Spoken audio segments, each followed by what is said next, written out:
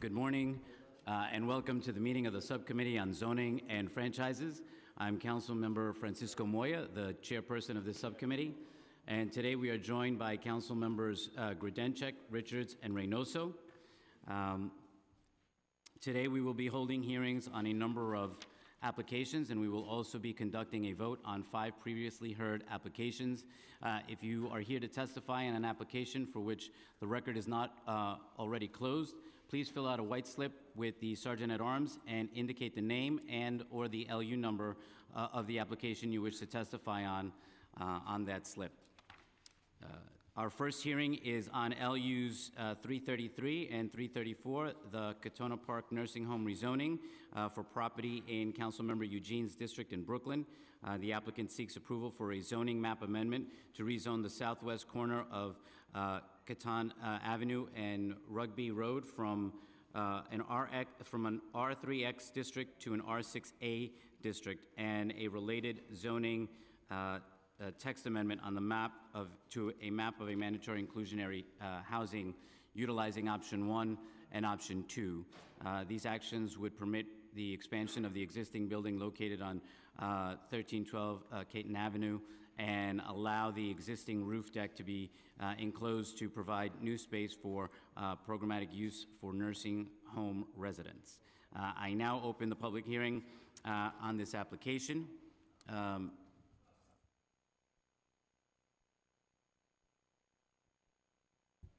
And I'd like to call up Richard Lavelle and Rick Trent, is it? Just push the microphone. Yeah, thank you.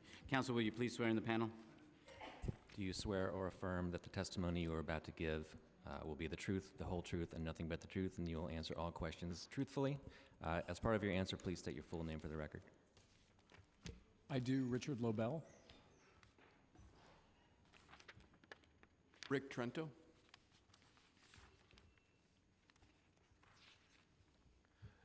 Thank you, Chair Moya and council members. Richard Lobel from Sheldon Lobel PC. We're here today to discuss the Caton Park Nursing Home rezoning, which has received much support in the local community in the form of a nearly unanimous community board resolution in favor, as well as from the Brooklyn Borough President's Office and the City Planning Commission. The rezoning itself is fairly straightforward, as you'll see in the materials on the first page. The facility is an existing facility. It's a roughly 34,000 square foot facility, and it's home to a 119-bed nursing home, which has been at the property since the mid-60s. The proposal would merely allow for the extension of an R6A district, which is existing on the western portion of the site already, across an R3X district to allow for what amounts to the covering and enclosure of rooftop recreation space, which would now allow for more rehabilitation space and other accessory space for the facility. So you can see from the area map in front of you, in the dotted area that's circled at the center of the map, the blue portion of that block is the existing nursing home facility. And you can see that the R3X district exists on the eastern portion, while the R6A district exists on the western portion. In the 2009 Flatbush rezoning, the entire area was rezoned, including this block. At the time, however, they didn't really affect the zoning of this property. They merely rezoned an existing R31 district to the R3X district. So if you take a look at the tax map that's in front of you now, the rezoning would affect 2 lots, the subject lot where the nursing home is located, as well as a 5,000 square foot lot to the south of that lot, currently occupied by a Buddhist temple. The zoning change map is very straightforward. You can see the R6A district equidistant between Argyle Road and Rugby Road on the portion on the left, whereas after the change it would result in a R6A portion on the right. The R6A district would be extended through to Rugby Road and would be located at a distance of approximately 170 feet from Caton Avenue. So just merely to show you the end result of the plans, on the third page of the plans you have the shaded area, which would now be the enclosed area. I would say that prior to requesting any questions from the committee that this is a valued facility in this area. There is a shortage right now within this facility of both central dining area as well as rehabilitative space. So the central dining area and rehabilitative space operate in a way which does not currently meet the standards that are set forth by both the Medicare and Medicaid organizations as well as the Department of Health. And so allowing for this rezoning would allow us to provide more rehabilitative space for patients, for a larger central dining area. It would really allow for more rehabilitation to take place in a centralized location, which would prevent rehabilitation from being accomplished within patients' bedrooms. This is often isolating, and we prefer to have them in a normal, healthy, circulating environment. We've, again, received phenomenal support from the surrounding community, and we would be happy to answer any questions. Great, thank you. Just a quick question. So what are the MIH income bands for this project, if you can just go through that? So the MIH options are really going to be, or intended to be options 1 and 2. The reason for that is that there's no intended redevelopment at either the facility, which is an existing overbuilt facility, as well as the adjacent religious house of worship. But 1 and 2, to the extent that in the future there was any contemplated redevelopment, those would be the options, and redevelopment could take place with greater optionality for which level of affordability was desired. Great. Thank you. Sure. Thank you for your testimony today. Thank you.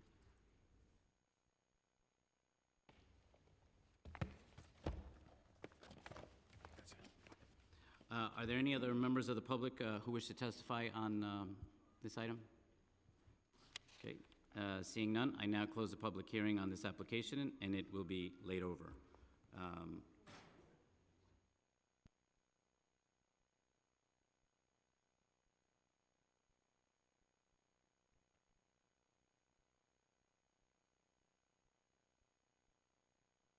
Thank you, Chair, council members. Thank you. Thank you, Thank you Chair. for your testimony.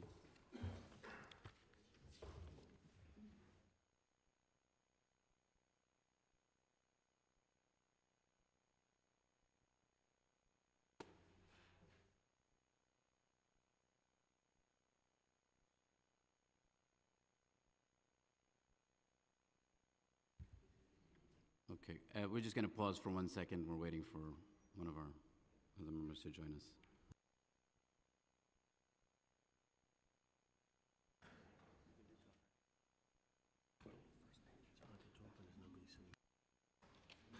All right.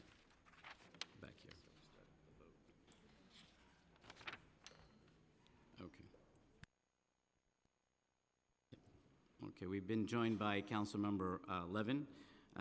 And today we are going to be voting to approve LUs 317 and 318, the East 241st Street rezoning in the Bronx. The applicant seeks approval for a zoning map amendment to rezone a number of lots on a single block from an M11 to an R7D C24 district, and a zoning text amendment to modify Appendix F on the map of a mandatory inclusionary housing area utilizing options 1 and option 2.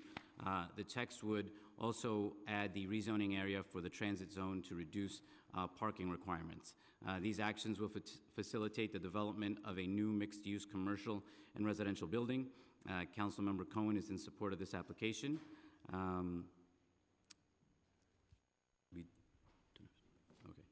We will also be voting to approve LUs 319, 320, and 895, Bedford Avenue rezoning in Brooklyn. The zoning map change under LU 319 would map an R7A C24 district in place of an existing M12 district. The zoning text change LU 320 would establish a mandatory inclusionary housing utilizing MIH option 1 or MIH option 2.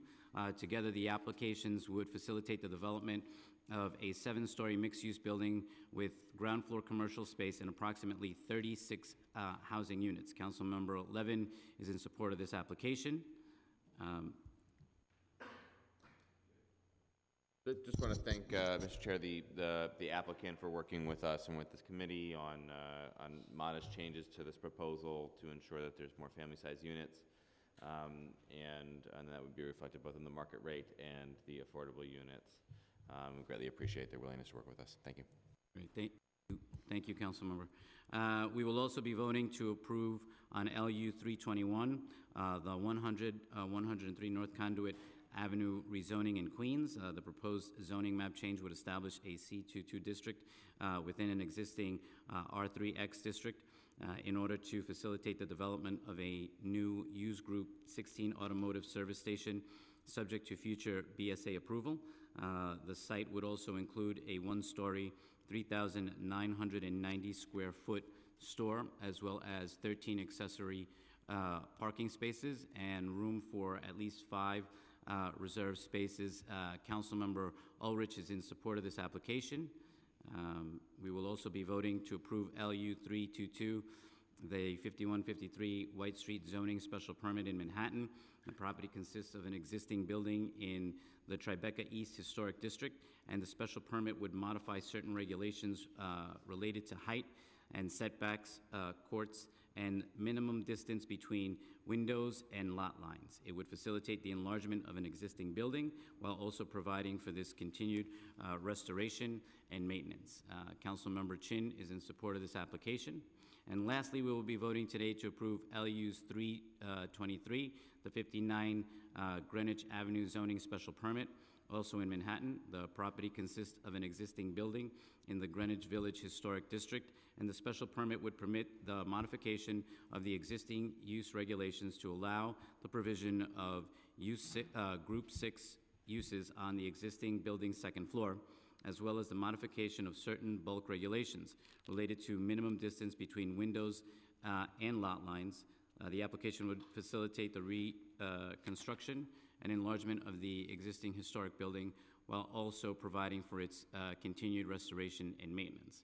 The speaker is in support of this application and has asked me to note that the applicant has agreed to a prohibition on eating and drinking establishments for the second floor of the building in response to concerns raised by the community board and the borough president. Are there any questions from the subcommittee members on any of these items? Seeing none, I now call for a vote to approve the following applications, which have the support of local council members. LUs 317 and 318, the East 241st Street rezoning. LUs 319 and 320, the 895 Bedford Avenue rezoning. LUs 321, the 100-03 North Conduit Avenue rezoning. LUs 322 and the 5153 White Street 74-711 special permit application, and LU 323, the 59 Greenwich Street Avenue 74-711 special permit application. Council, please call the roll. Chair Moya. Aye. Councilmember Levin. Aye on all. Councilmember Reynoso. I vote aye on all. Councilmember Richards. Aye on all. Councilmember Grodenchik.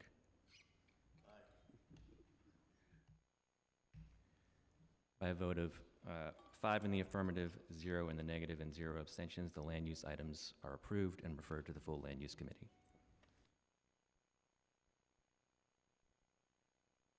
So we're going to leave the vote open for a few more minutes.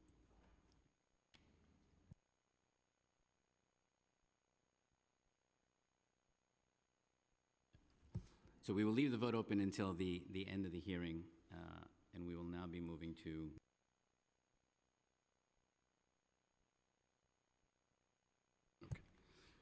So our next hearing is on LUs 338, 339, 340, the 12 Franklin Street text amendment and related special permit application for property in Councilmember Levin's district in Brooklyn. The applicant is seeking a zoning text amendment to include the subject block, which is bounded by Franklin Street,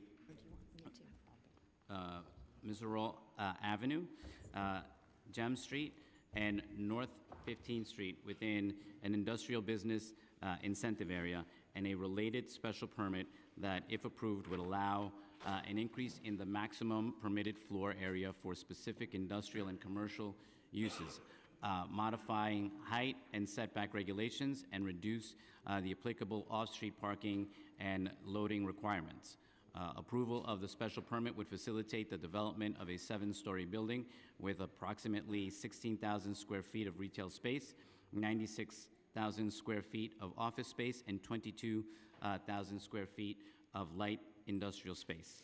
I now open the public hearing on this application, and I would turn it over to Councilmember Levin for some remarks. Chair, I'll waive my remarks and ask him a couple of questions after the presentation. Thanks. Great. Thank you, Councilmember. Melanie Myers. Last name Schneider. I'm sorry, I can't make out the first name. Toby Snyder. Got it. Andrew Till. Here. Great. Council, please swear in the panel. Do you swear or affirm that the testimony you are about to give will be the truth, the whole truth, and nothing but the truth, and that you will answer all questions truthfully? As part of your answer, please state your full name. Yes, Andrew Till. Yes, Toby Snyder. Yes, Melanie Myers.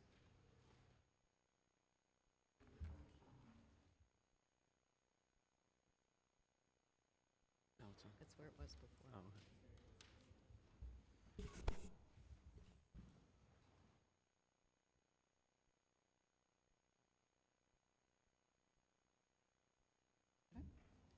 Are we okay to start? Oh, okay, sorry. Thank you for having us present today. My name is Andrew Till. I'm the COO of Simon Barron Development. Simon Barron is a New York City-based real estate development firm founded in 1990. Since founding, Simon Barron has constructed and owned numerous buildings in Brooklyn, Queens, and Manhattan. We have focus and expertise in all facets of development and invest in projects as long-term owners. We're extremely excited to add 12 Franklin Street to our portfolio. It's a unique site on the border of Greenpoint, Williamsburg, in the heart of an industrial business zone. The mixed commercial and industrial building will build with the approvals before you, will cater to and service local businesses of the neighborhood with a space designated to meet the needs of modern light industrial firms and modern office space of a size and scale that works for businesses and entrepreneurs in the area. We believe that this will be an important building for the area, adding jobs and strengthen employment opportunities in North Brooklyn. I'm now going to turn it over to Melanie Myers and Toby Snyder to describe the project and actions before you. We thank you for your consideration. Thanks very much. I do have it on, right? So it's Melanie Myers with Fried, Frank, Harris, Shriver, and Jacobson. I'm going to go a little bit through the actions before you, and then Toby will talk about the building itself. From a location standpoint, the site that we're talking about is on the Greenpoint, Williamsburg waterfront at the southern end of Greenpoint. It has an interesting site. It's across from what will be the future Bushwick Inlet Park, and is bounded by a series of streets that kind of give it an interesting pentagonal shape. Looking at the site itself, you can see it's a series right now of one-story buildings. It's underutilized, and it's a site that we think is ripe for producing a more of an economic development than exists today. From an area map standpoint, you can see that the site is in the midst of a area of industrial and commercial uses, most of which are 1- and 2-story buildings. But what you can also see from the area map is that there is a lot of the yellow, which is residential. So it's one of the areas which it is in an industrial zone, and it's one that we think would really benefit from a proposal that would allow for a project that creates jobs to help sort of solidify an industrial and a commercial presence in the area.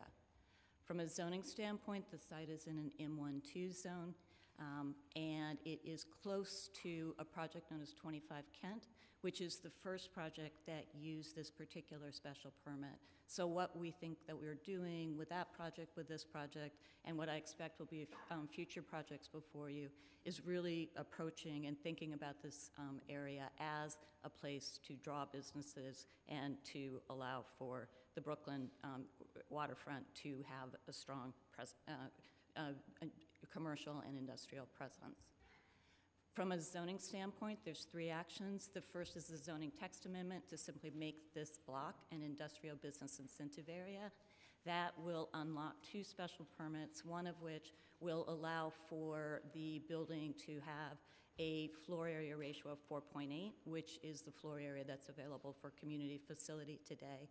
And the third is to address the very high parking, and we believe unnecessary parking requirement, to reduce the parking requirements and to adjust the loading requirements to sort of more modern light industrial uses. Zoning map, the zoning text will simply be adding the block to an existing map that is in the district today. The special permit will allow for 134,000 square foot development, most of which will be commercial. It will include 22,370 square feet of light industrial space. The parking that we are proposing would be 36 self-park spaces. Zoning would require for 135-ish thousand square foot building, 396 spaces. This is not an area that needs parking. It's not an area that we do not want to encourage people to drive. So we're asking for 36 spaces, and we are increasing the bicycle parking that's required under zoning by 5, so we'll be having 5 times. So there'll be 85 bicycle parking spaces instead of the roughly 17 that are required. This is just simply sort of showing the building in sort of in section, and I'll turn it over to Toby to start talking about the project in a minute. But the light industrial use will be on the 2nd floor. It will have a strong presence both on the, on the outside of the building, and it will have flexible floor plates to allow itself to, to accommodate a variety of different users, and we're really excited about it as a project. From a process standpoint, the community board issued recommendations in support of the project. They had some suggestions about the parking restriction. We also received recommendations of approval from the borough president and the city planning commission, and so we're very pleased about the support and the interest that the project's had this far, and we look forward to your consideration. Thank you, Melanie. I'm Toby Snyder, Senior Associate at FX Collaborative Architects. As Melanie mentioned, I'll show you the site here in relationship to the building. We are across the street from the future park. We're having 4 street frontages: 15th Street, Franklin Street, Meserole, and Gem Street. The main lobby would be coming off of 15th Street. There would be retail on all 4 sides, and then on the southern portion along Gem Street is where there's parking and loading access. Just to zoom in here right on the ground floor, again, the main lobby access is here on the lower left-hand portion of the building. It also connects through to Gem Street, so there's both pedestrian and bicycle entrance from both of those sides. The retail wrapping around on all sides, it was important for us for this project to have an active retail presence on all of the streets. On the 2nd floor, what Melanie indicated as the dedicated industrial floor, this is similar to the office floors and being 15-foot floor-to-floor heights. It's got its own outdoor space. It has direct access to the freight elevator and oversized corridors if there were multiple tenants in it. There's a potential possibility that there's some commercial space on the floor as well. The remaining floor plates as we go up the building are dedicated to typical office uses, and the very top 2 floors could be for a eating or drinking establishment as the building sets back from its main height to these terrace floors. Some 3-dimensional views of the project. You can see that it has a larger core on the south side that is popping out along our lot line condition, but the rest of the building is predominantly this gridded window system with these large 2-story loggia outdoor spaces that have been sort of cut out of the frame of the building to give each floor its own outdoor space. Here's a view from Franklin Street, looking at the main office lobby and then some of these larger 2-story spaces. So the architectural intent here is to create a building that reinforces the industrial character of the neighborhood. It has a strong reading of its structural grid, which is typical of the larger warehouse and manufacturing buildings of Brooklyn. There's a fairly low window-wall ratio, which is not typical of an office building, so we're using the notion of these larger, sort of factory-sized windows broken into smaller pieces, and then, of course, the two-story openings. This lower window-wall ratio is not only sort of part of its architectural character, but is one of the most important things you can do for the energy consumption in the building. It really reduces that. It's about half as much as what would be expected of a typical office building. Here's a cross-section through the building right at the ground floor. It is in the flood zone, and so we've worked very closely with the Department of Buildings to come up with a solution that both enables the majority of the space on the first floor and the cellar to be out of the flood zone, but right at the perimeter still brings life, access, and retail presence down. So there's this unique condition of having a wet flood-proof perimeter band that wraps around the building and enables certain portions of the building to withstand the floods, whereas other portions are raised out of it. So one final view from the future park. We don't know the timing of the future park, but this building is very much in attempting to bring an important, vital retail presence and activity and life to that. So in many ways, we're trying to address that, the future, both the past and the future of the neighborhood. And I think, Thank you. yeah, thank you. Thank you. Just two quick questions before I turn it over to Councilmember Levin. So can you just go into, again, what type of tenants previously occupied the space? Sure. There were 5 tenants on the site. There were 2 bars within that, one of which was a brewery, but there are 2 bars. There was a warehouse for Polish canned goods. There was a plumbing supply store, and then there was a sound studio. So of those 5 tenants, 4 of them have space, some of them have relocated, and some of them are in the process of relocating. And the 5th one is looking for space at this point, and we believe one of the bars is looking for space in the area. Okay, and sort of, can you go into kind of the commitment to good jobs? I think there's a couple of things. One of the goal of the special permit was to make sure that there was a variety of jobs, so a variety of jobs including the light industrial space. One of the things that I think is really great about this particular building is that the floor plate sizes and the size of it, it's not an enormous building. It's an opportunity for businesses that are in the range of 2,000, 5,000, 10,000, I'm talking 20,000. about more of the service workers. Yes, and I think from a 32BJ standpoint, if that's what you're asking about, there is an agreement, and I believe that there will be people from 32BJ speaking as well. Great, thank you. I now want to turn it over to Councilmember Levin for questions. Thank you very much, Chair.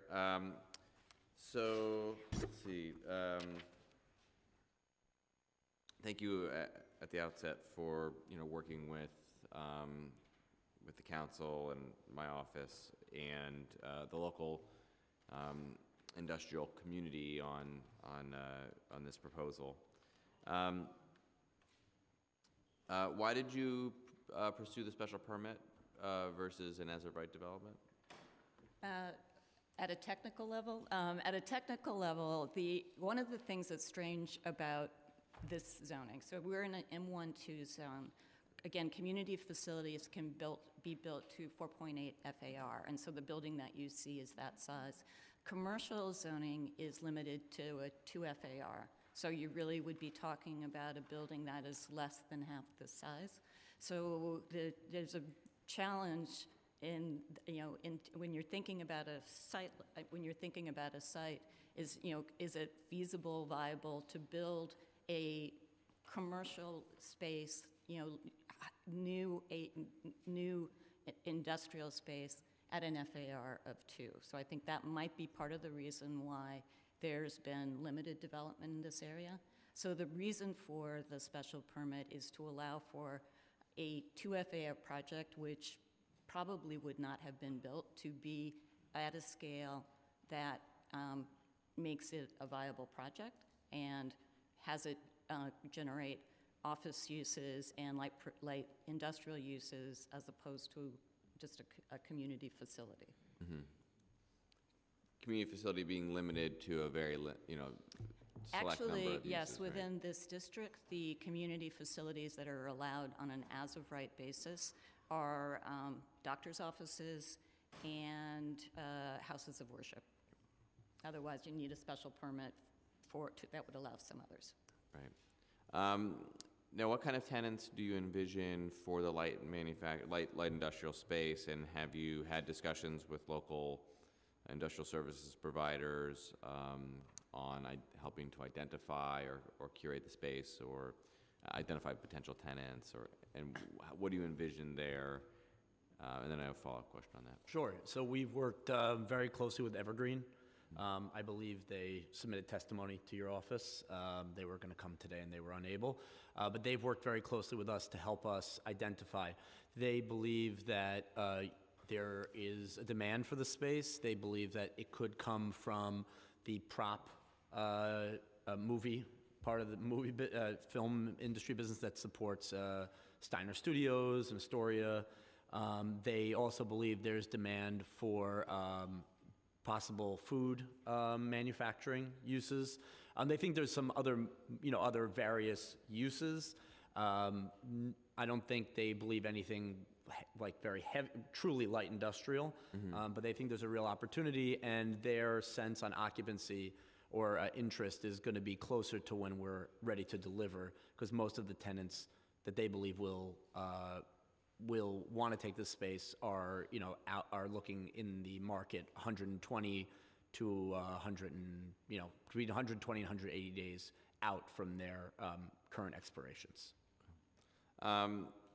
The borough president raised the issues of accessory retail potentially taking up too much space intended for industrial use, and that quote-unquote digital manufacturing might not accomplish the intent of the special permit. And so I wanted to know if you had a response to those concerns. Yeah, and that's been part of the conversation. So this is looking at the light industrial floor, and again, about 22,000 and change would be for the light industrial uses. And then there's an opportunity for a little bit of commercial. You can see it in the purple.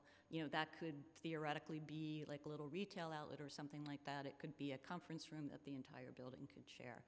So there had been a discussion about whether there could be a limitation, should be a limitation. It was discussed a bit at the borough president, also discussed at the City Planning Commission. And I think there was a concern, at least with some of the people who were thinking about it, about how some of these entrepreneurs, these light industrial users, use their space. They were thinking about if you had somebody who had a production bakery, for example. I think we're worried that if that meant that people were coming in and being able to, have a birthday party where they were making their own cupcakes or something like that, whether having that kind of flexibility would be compromised by sort of establishing restriction. So we think that the way the text reads is that the space needs to be for the industrial use. And I think the concern, when people had concerns, was that they didn't want to compromise the ability of an industrial user to be successful. In terms of the types of rents that a light manufacturing or industrial space could get, the typical range right now in the area is between $15 and $25 a square foot, which is considerably lower than the office or retail market. Do you have a sense of what the price range is on the light manufacturing space, and how do you suppose that will work in terms of if it's outside the range of what typical light manufacturers are able to pay? Yeah, so I think Andrew can speak to their assumptions about it, because it certainly is, the expectation is that it's going to be a well below market rent. Yes, it's definitely a well below market rent. We've also spoken to Evergreen about the rents for the users they believe would take the space. Their indications were a bit higher than what you're noting. But we have, the way we have run this economically is our rents are obviously nowhere near the range of the office floors, and we don't have an expectation. We have an expectation to fill that space. We don't have an expectation to leave it vacant. Right. And one of the things, and it was, I think, part of the discussion at the time of the 25 Kent, is that within the zoning text itself, there's a number of protections that ensure that this space is being made available for the, light industrial users and light industrial users only. It includes a restrictive declaration, but it also includes a requirement that the restriction beyond the certificate of occupancy. There are posting requirements at the building. There are third-party reporting requirements on an annual basis. There's also a requirement to maintain records online throughout the operation of the building to identify who the users are of the second floor. So there's a number of protections that we believe that are in the text, and a violation, for what it's worth, it's clear that the violation would allow for a removal of or rescission of the certificate of occupancy. As proposed, is there a eating and drinking establishment proposed on the top floor? Is that right? Or on the rooftop? There's the opportunity or the possibility. So it's possible that what you see as kind of the uppermost floor could be an eating and drinking establishment. The way that the text works is that there are things that are called permitted uses, which can occupy up to 2 FAR of the building. And that would include retail uses, it would include office as well. Then the incentive uses, which you see in the yellow, are more limited. So it's office space and things like that. So we do want the flexibility of including a rooftop eating and drinking establishment, but it's possible that that would be office as well. And we would say that one of the bars, both of the bars, one of the bars that was there had a rooftop space on the site. Oh, okay. Northern Territory, most of their business was rooftop. Okay. Do you have a sense of what type of commercial tenants you're seeking? We think, and from the feedback that we're getting from activity at 25 Kent, as well as users that are potentially residents of the area, Greenpoint, North Williamsburg, and other parts of Brooklyn, we think it's going to be a big draw for the TAMI tenants that are currently in the Flatiron district that are coming in and out from the L train, Union Square, Flatiron district. We think that will revolve around advertising firms, architecture firms, different types of technology companies. We think it's we believe it's a very similar tendency. The thing that we're very pleased with the design, as well as the just the layout of the footprint, is it really allows for a smaller size tenant who needs a 7,000 square foot requirement or a 10,000 square foot requirement, because we're able to easily break up the floors. So I think we're really going to appeal to groups that maybe will be just coming out of a startup type phase and are able to want to expand and have their own office space coming out of maybe a work sharing space. Okay. Thanks. My last 2 questions. How do you see the building interacting with the park across the street?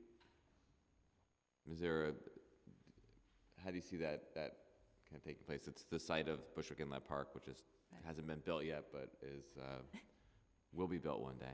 So I can talk a little bit about it, but certainly the way that the site has this really unique geometry.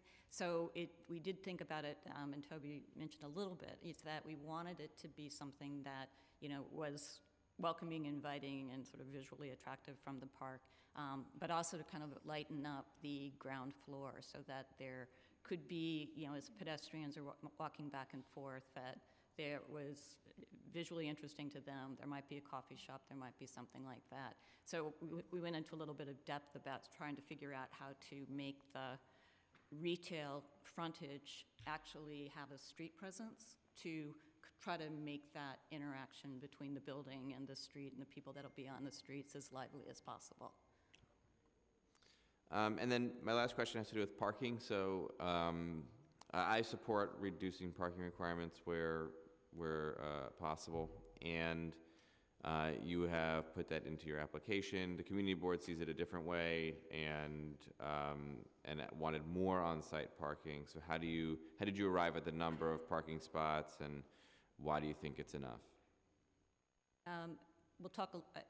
It was interesting. There were 3 votes at the community board on the parking, because I think there was a bit of a split of decisions or thoughts about it there. So the community board recommended about 60 spaces, 62 spaces, something like that. The reason why we chose the number is that the site is located next, there's good public transportation, there is a bike lane. We would prefer to have no parking in the garage at all. We looked at it from an environmental standpoint and thought that there was enough parking in the area that we didn't need to have more spaces, and we didn't want people who might be inclined to drive, if they had a spot, to drive. So we looked at it from that standpoint, and we looked at it from the standpoint of what we thought was a reasonable amount that wasn't going to act as an incentive. And we also wanted it to all be below grade. And so, we have a garage that allows for self-parking below grade. Okay, that's all my questions. Thanks. Thank you. Councilmember Levin. Councilmember Reynoso. Thank you, Chair. I want to thank Councilmember Levin for always being at the forefront of these creative, manufacturing mixes happening in the district, and just being very attentive to exactly what we're looking for. We're trying to do something like this, I wouldn't say district-wide, Community Board 1. We think that it's possible to have mixed-use manufacturing with commercial, with retail in the district, in some portions of the IBZ, or outside of the IBZ. We're having a little bit of a hard time with DCP getting on the same page, but you being here kind of proves that it can be done, and that 25 Kent is not a one-off. I want to ask a couple of questions, though. I see that it's a 15 feet height on all floors, except I think the first on the retail space is 14 feet. Traditionally, higher ceiling heights for the manufacturing sections are attractive. Wanted to know if Evergreen had any discussion with you, or whether they thought 15 feet was an appropriate amount of height for the industrial uses. Well, in this district, we're actually looking at light manufacturing are the required uses that would go in here, and perhaps higher floor-to-floor heights are more expected, and heavy manufacturing, which is not a permitted use here. We're also trying to get all of this area within the height limitation of the zoning regulation as it is. But we have shown this to Evergreen at a number of points throughout the last few years, and it seems like there's a number of tenants where these kind of floor-to-floor heights are very appropriate for their uses. I also want to say, just for Evergreen, they also gave us a lot of feedback, not only on the ceiling heights, but also on the freight elevator sizing, the depth of the loading dock. So they gave us a lot of very good input on that design. I'm glad. I just want to make sure that if it's being built, it's going to be used. We have other buildings that have significant amount of manufacturing space that are being used more as a empty, visually appealing site, and not actually being used, leased out. So they're taking the hit almost as the cost of doing business to have to find a tenant in the manufacturing side or in the industrial side. So I don't want that to be the case here. The other thing is the price per square footage that you're going to rent it. I know you mentioned that it would be low commercial and office. Of course it is, because it's manufacturing space, but how low? So What's the price per square footage that you're thinking about? The way that we've gauged it is in terms of on a percentage basis, the way we're looking at the office comps, we're going to be in the neighborhood of between 30 and 50% lower than where the office will be. So we'll be in like in the 30s is where we've underwritten it. Again, we are long-term owners of our property. We are not in the business of keeping space vacant. We've been given indications that those rents are achievable for the types of users, but we will see where the market, once we're ready to deliver in terms of what Evergreen's given us indications of when people will actually look to occupy, we'll be, tracking the market. But we're not, anywhere in the neighborhood of where the Class A office market is. No, and I know, and just with all due respect, you keep saying that, but there's no one in their right mind that thinks that it would be close to the office space. Right now, when we're looking at high-end manufacturing, you're looking at $24 to $26 a square foot in parts of North Brooklyn. So to go to that 30, it's still going to be very high. You're going to be at the higher end. When I hear that, even though there's some conversations that I saw here that you're going to be doing it at affordable rates at 20% below market. Right now, I see that I don't see that. So I'm just concerned that if you're underwriting it that way, you won't be able to pay mortgage, assuming that you're going to get $30 a square foot, unless you're getting some really high-end, manufacturer, which could be what you're trying to go for, but that's not, I don't think what Evergreen's goal is when it's talking about finding tenants for you or assisting you in finding tenants. Yeah, again, we have discussed it with them, and I think the fact that we can divide the floor up into smaller spaces it will relate into more efficient space and will relate into a higher per square foot, maybe on those smaller spaces on a gross basis for industrial, a light industrial user. That chunk rent would be, I think, very achievable. I think it would align closely with the indications and our ability to achieve those prices per square foot. Is there an incentive here to ensure that you will not keep that space vacant outside of your personal commitment? There's a number of restrictions in the zoning resolution that are both, which are penalties on the site. So again, there's a restrictive declaration. There's something that needs to be recorded against the property. There's a requirement that the restriction be on the certificate of occupancy. There's a requirement that there be that a website be maintained to identify the users of that space. And there's a requirement of an annual reporting to a third-party entity that's been approved by the Department of Small Business Services. So there are a lot of protections. It's not just Andrew Till saying we're going to rent it to the right people. We really can't rent it to anybody but a user. And if the notion that a $30 rent is too high and that there isn't a market for that, then the choice is that you don't rent the space or you rent it at $26. And $26 sounds better than zero. Okay, and then just two more questions. How many parking spaces are there again? How many parking spaces? 36. 36, and that's the potential, given a possible waiver approved by Councilmember Levin. That requires a waiver. It requires a special permit. A special permit. Okay, and I just want to let Councilmember Levin know that I'll be very supportive in giving you that waiver. It's remarkable that not only is it environmentally the right thing to do, but financially it makes sense for you as well. And if we're limiting the burden that we have on your economic model by removing parking and allowing for maybe to have more affordable rents everywhere else because you don't need to build it, I think is extremely appropriate. And we have to move away from, again, incentivizing vehicles in a place where where it doesn't make any sense considering its mass transit options and its accessibility to bikes and ferries. So thank you for this. I'm looking forward to this project. I'm really excited about it. Thank you. Thank you. One thing to add to that is it also reduces traffic too, which is everybody's goal as well. It's always the you. car's fault. Thank you, Councilmember. Thank you very much for your testimony today. Thank you. Are there any other members of the public? Oh. Sorry, correction. We're going to go back to take a vote. Councilmember Torres. I vote aye, Mr. Chair. Continuing the vote to approve the previously named LU items, Councilmember Torres. I vote aye. Thank you, Councilmember Jump the Torres. gun.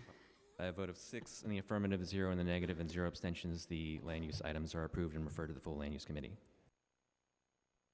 Thank you. I'd like to call up the next panel. Panos Gutierrez, Mitch Gibson, and Isaiah Thompson. Yeah. And you have 2 minutes to read your testimony. If you just can state your name, and then you can begin. Anyway, you, Panos. Good morning, Chair Moya and members of the subcommittee. My name is Panos Koutris. I work as a doorman at 995 Fifth Avenue. I have been a member of CIU 32BJ for 2 years, and I'm speaking on behalf of my union local 32BJ. 32BJ is here to support the 12 Franklin rezoning. SDG Property Management LLC, an affiliate of Simon Barron, has committed to provide good building service jobs when their building opens. These are the kind of jobs that will allow working families in Brooklyn to live with dignity, mobility, and security. The developer's commitment to good property service jobs illustrates their commitment to the larger Brooklyn community, and we are pleased to be supporting them throughout this process. For these reasons, we urge you to support this project. Thank you. Thank you. You can just state your name and then you can begin. Good morning. My name is Mitch Gibson. I am Senior Vice President and Chief Program and Economic Development Officer at the Brooklyn Chamber of Commerce. I'm presenting this testimony in support of the project proposed by Simon Barron at 12 Franklin Street. The Brooklyn Chamber promotes economic development throughout the borough and advocates on behalf of our member businesses. The Brooklyn Alliance is a not-for-profit economic development affiliate of the Brooklyn Chamber, which includes the New York City Business Solutions Center in Brooklyn, and we manage that as well. I would like to express our support for 12 Franklin Street project. This 7-story boutique office building on the Greenpoint North Williamsburg border has been designed to help alleviate the lack of Class A office space in the area, which is booming with residential development, dining, and nightlife options. North Brooklyn residents increasingly would like to work closer to home, and 12 Franklin will meet that need by providing modern, amenity-rich office space that Brooklyn small businesses have come to expect. The 134,000 square foot building, which includes 23,000 square feet dedicated to manufacturing space, will reinforce the industrial character of the neighborhood while offering wide open, light-filled loft spaces, access to outdoor gardens on every floor, and an in-building mix of workplace, manufacturing, and retail uses. This project is also expected to help create an active pedestrian and retail corridor across from the new Inlet Park, reinforcing the live, work, play environment that Brooklynites are looking to maintain and grow. The building is just a 5-minute walk from the Nassau Avenue G train station, along with numerous city bike stations, mopeds, and a 10-minute walk from the North Williamsburg and Greenpoint Ferry Terminal. Because 12 Franklin Street is designed to encourage public transportation use and help ease traffic congestion, the developer has requested a waiver from the zoning requirement to reduce the number of parking spaces, and we also support that. Thank you for the opportunity to speak. Thank you. Good morning. My name is Isaiah Thompson. I'm the Policy Research and Urban Planning Fellow at the New York Building Congress. On behalf of the Building Congress, I urge you to support the thoughtful application brought before you by Simon Barron Development for the building at 12 Franklin Street. The New York Building Congress is a nearly 100-year-old organization working to encourage the growth and success of the New York City building industry and the vibrancy of the city at large. We represent over 500 constituent organizations and employ over 250,000 professionals and tradespeople. The commercial office environment evolves in New York City. We need more space, and this project represents a well-grounded approach to alleviate that lack of office space in Greenpoint and North Williamsburg. In New York and across the city, workers want to work close to home, and this office space really meets that need to provide a modern, amenity-rich space that Brooklyn small businesses really want. And our members support that and support, really as stewards of the urban environment, it's important that we support projects which possess practicality, sustainability, and meld into the infrastructure and character of the neighborhood in which they are built. So we ask that Simon Barron should be granted a waiver from the zoning requirement to reduce the number of parking spaces in the project. And thank you for your time to be here on this matter. Thank you. Thank you for your testimony today. Thank you. I'm going to call up the next panel, Jack Davies and John Nipsa. Did I say that right?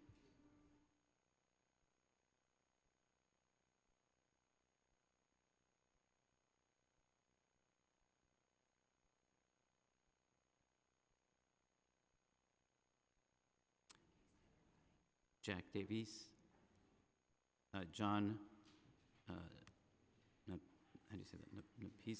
Napiza? John Napiza? Going once, going twice, okay. Good morning. Thank you for convening the hearing for the chance to testify. My name is Jack Davies. I'm the Policy and Campaigns Manager for Transportation Alternatives. I'm here today to voice TA's strong support for the waiver from the zoning requirement to reduce the number of parking spaces requested at 12 Franklin. New York needs growth that encourages public transit use, walking and bicycling instead of driving, and we feel that the requested permit in this case is the responsible approach to development in New York. Research has shown that when the supply of parking is high, the demand to drive also increases, even when that driving isn't critical. This in turn leads to increased traffic congestion, slower bus speeds, increased air pollution, and compromised pedestrian and bicycle safety all across the city. 12 Franklin is designed to encourage public transportation use and help ease traffic congestion. The building is just a 5-minute walk from the Nassau Ave G train station, along with numerous city bike stations, Revel electric mopeds, and a 10-minute walk from the North Williamsburg and Greenpoint New York City ferry stations. As traffic congestion, safety, and pollution reach crisis levels in New York, we should not be encouraging development that needlessly keeps more cars on the road. Granting the requested permit would set an important precedent, not only in development best practices, but in prioritizing people over motor vehicles. Thank you. Thank you. Thank you for your testimony. Are there any other members of the public who wish to testify? Seeing none, I now close the public hearing on this application, and it will be laid over.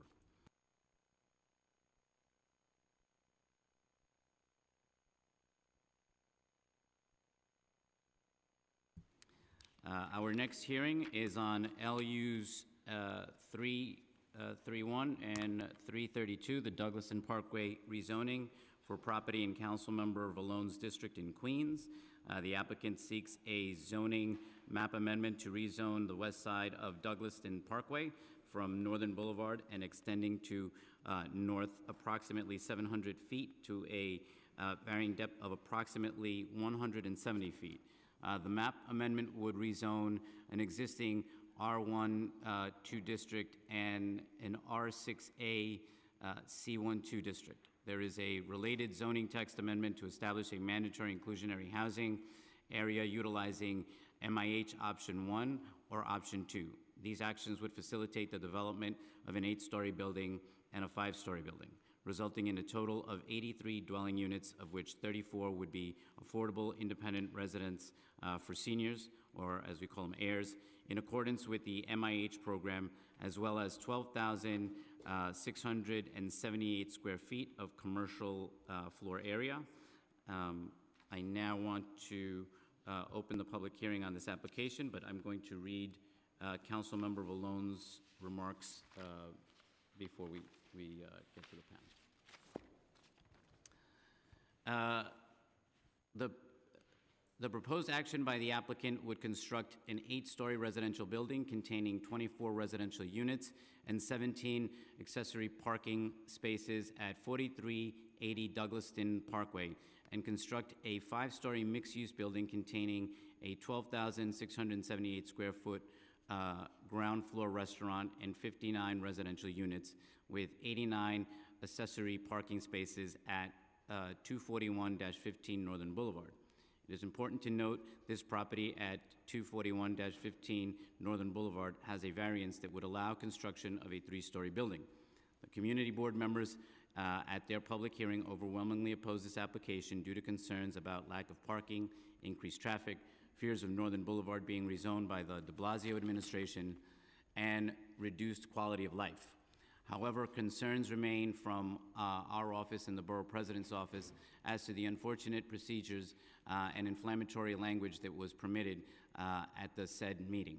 The applicant was not allowed to present prior to the discussion, comments, and voting on this matter. Any project must be given a fair opportunity to be heard. This, unfortunately, was not followed. In fact, unfounded comments about homeless shelters, as well as other disturbing statements, were made and written by members of the board and the community, which must be taken in totality with this application. It is important to note that there are already existing traffic issues at this area and that have been exacerbated by the recent installation of a contentious bike lane on Northern Boulevard. The applicant's builder's pavement plan must be reviewed by DOT and DOB to mitigate traffic concerns on Northern Boulevard and Douglaston Parkway. In November 2018, Queensborough President Melinda Katz reviewed the rezoning and recommended that the 8-story building be lowered to 7 stories to match the adjacent buildings, and that the applicant coordinates with the Department of Transportation to mitigate any potential traffic congestion during construction and after completion. Furthermore, she indicated that there is an acute need in Queens for affordable housing, particularly for seniors. In light of these concerns, the Borough President disapproved of the zoning map amendment district application and approved the zoning resolution text amendment to designate the project a mandatory inclusionary housing designated area. It is my understanding that the applicant is willing to make a number of concessions since Borough President Katz's public hearing. Conversations with the Council's Land Use Division, Councilmember Paul Vallone's office, and the applicant have discussed the following that should commit to. Committing to work with stakeholders with binding restrictive deed language to both parcels of land, including to minimize the proposed number of parking spaces, reducing the building height on the development site 1, which limits on its use. In addition to restrictive deed language, the housing must be marketed to all seniors with a local preference for Community Board 11. The proposal only requires 30% of affordable senior housing, and we must receive assurances that only seniors will occupy all residential units. The applicant has agreed to have HANIC serve as the administrative agent for both buildings, an essential part of this potential project. Affordable senior housing is undeniably one of the greatest needs and concerns in Queens and throughout the city of New York. Projections by the city planning see the number of Queens residents 65 and older are jumping to 3,777,000 by 2040, a 31% change from the 2010 figure of 288,000. As we all know, Eastern Queens has the largest population of seniors in the city of New York. Based on the ongoing concerns about the history of this site, we still have reservations regarding this application, and thank Chair Moya and members of this committee for hearing this matter today.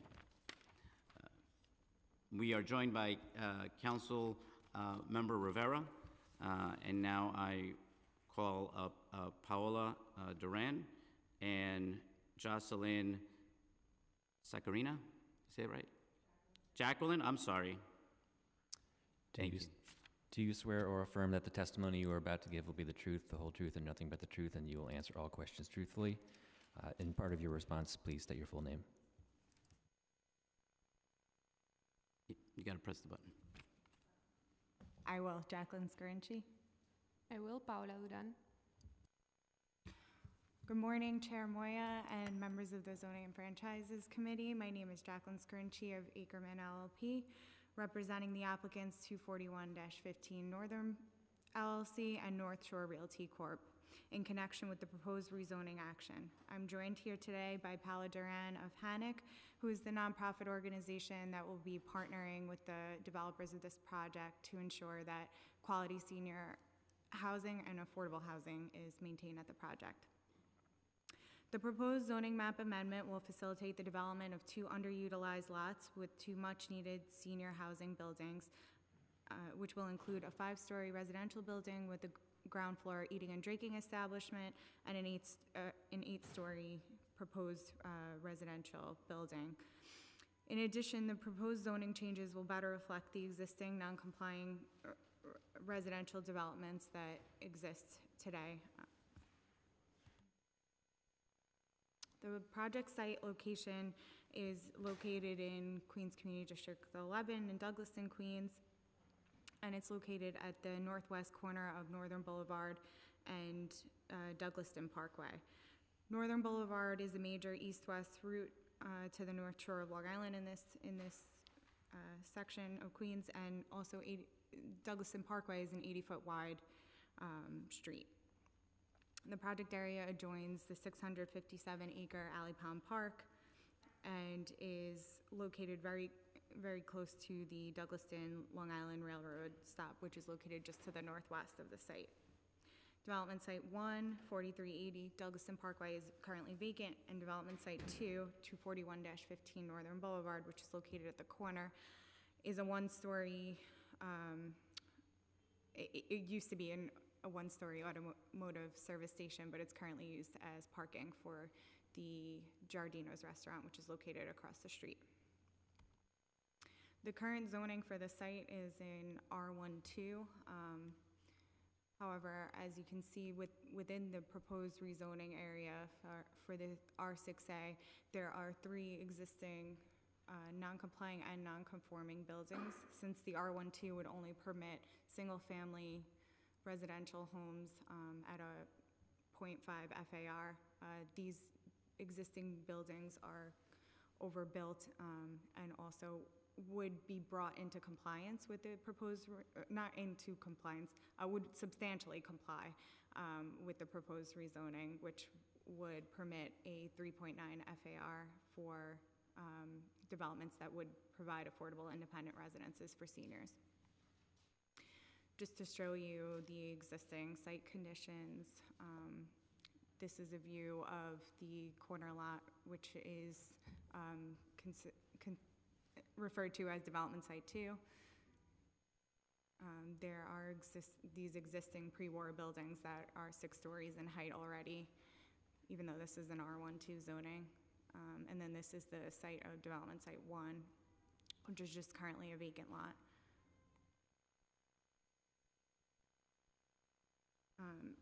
Our rezoning proposal to an R6A would facilitate our 2 zoning actions, our zoning map amendment to rezone from an R12 to an R6A and R6A C12, and also a zoning text amendment to designate the project area a mandatory inclusionary housing area. It's just the zoning change map, project area.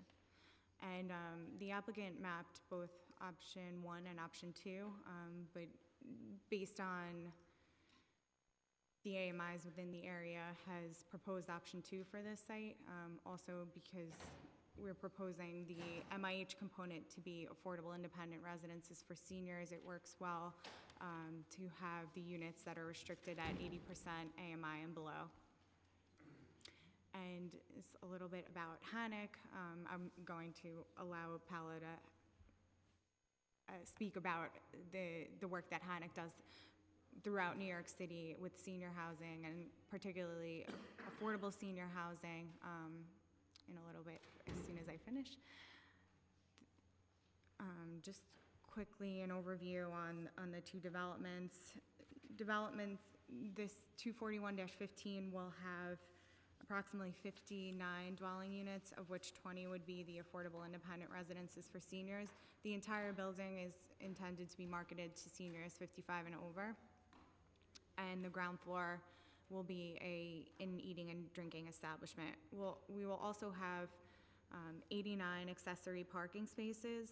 Only 64 of those spaces will be required, and the additional 25 would be permitted parking, which, as you stated in Councilmember Vallone's statement, the applicant has committed as part of the public review process to make these additional parking spaces available to the community. And we even believe that some of the parking spaces that are required here may not be used by the tenants, since many seniors may not have cars. The site plan.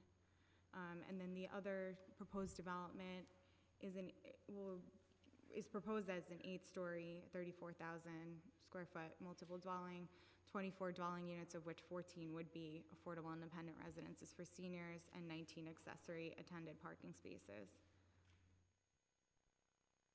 Okay. And I'll just turn it over to Paula to give a brief statement. Hello.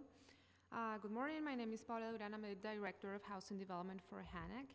And as Jacqueline was stating, we will be working with the team to make sure that the MIH units are marketed and managed correctly.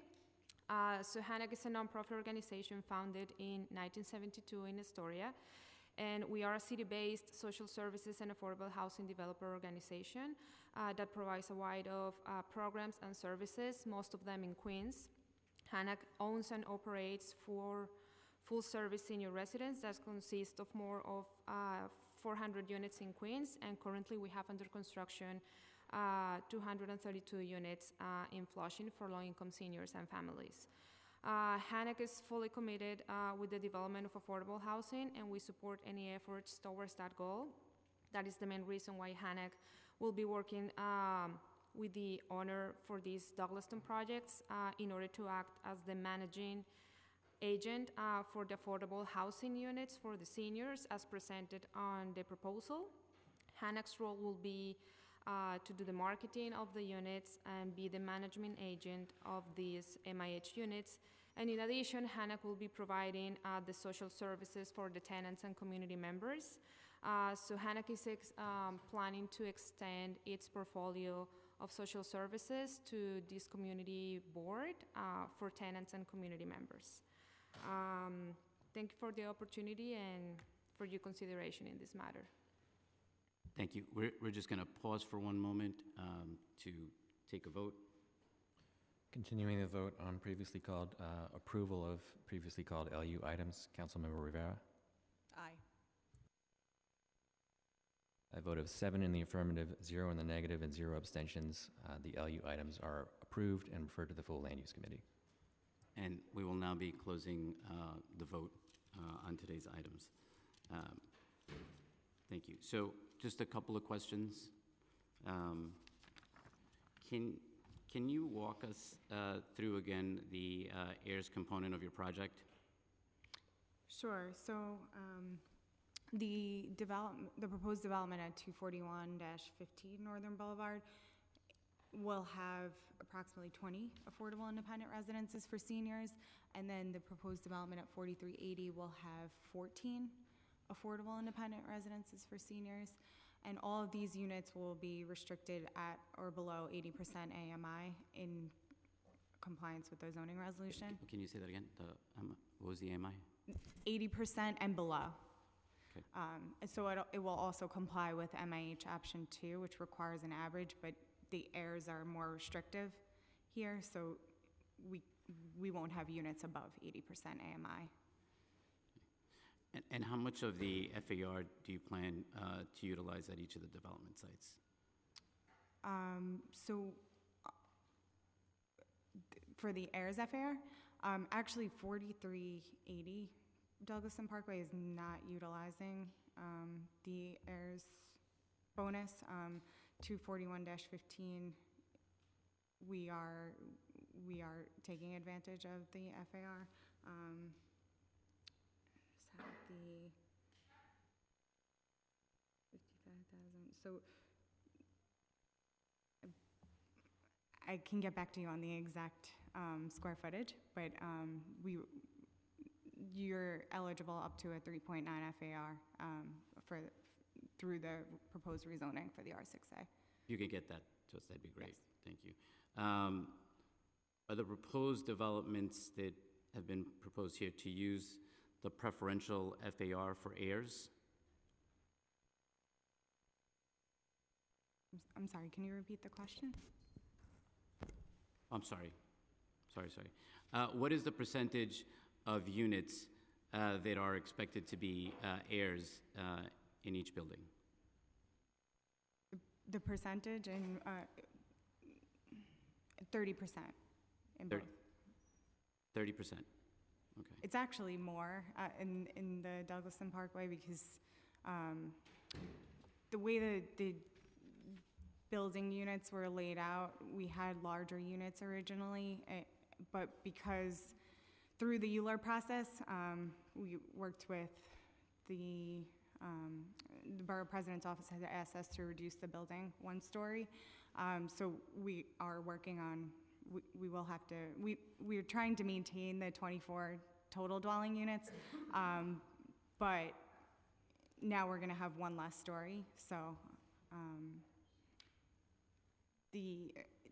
that was why there ended up being, there was more affordable units in terms of percentage-wise than 30%, just because originally it had larger units. But now with the redesign, we will still maintain the 14 heirs units. However, that percentage will maintain 30% units because both projects will also, they're not seeking any public financing, but they will be looking for the Affordable New York tax exemption, which requires that 30% of the units be affordable. Okay, so total of 30. Correct. Got it. What is the total square footage expected for the heirs in each building? It's 30% of the residential floor area, because we're using the MH option 2 here, so we are complying under both programs, heirs and MIH option 2. So it's 30% of the residential floor area and at least 30% of the residential units. How will these age restrictions be enforced? Through a regulatory agreement with HPD. Okay. Are there other additional approvals needed to restrict the age of residents within the portion of the building? Not that we're aware of. There's, in our conversations with HPD, there will be a regulatory agreement that would have the age restriction in it, and based on a number of conversations we've had, they also have spoken with the state human rights because we would need to have a waiver for a partial heirs building, and they've also indicated that they would be supportive of such a waiver for a senior project like this. Are there any state waivers required for the partial heirs building? Yes, from the state human rights related to the age restriction. Have you met with DOT to review any of the proposed changes to the intersection on Douglaston Parkway and Northern Boulevard? We have not yet met with DOT, but the developers committed to meet with DOT as we go for our builder's pavement plan for the site, and any suggested mitigation measures we will incorporate into the proposed development. Got it. So maybe you're not going to have the answer to this one, but any preliminary discussions on how to address the concerns about the traffic congestion at that intersection? Any preliminary discussions Preliminary with you? discussions that deal with addressing the concerns about the traffic congestion at that intersection. It was brought up in the community board meeting. The council member brought this up as well, so I'm just wanting to know if you had any discussions with anyone regarding that. We will work with the council member on.